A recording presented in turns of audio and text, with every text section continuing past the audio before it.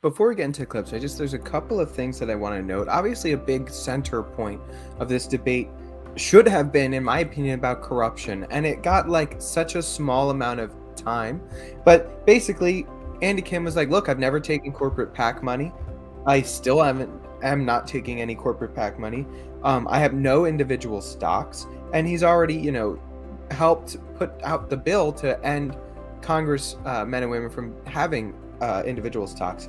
Tammy Murphy's response to that is like, I also don't think we should have individual stocks. But then she's like, but you know what? I'm just playing the game we're all playing, and so I'm gonna get money anywhere I can.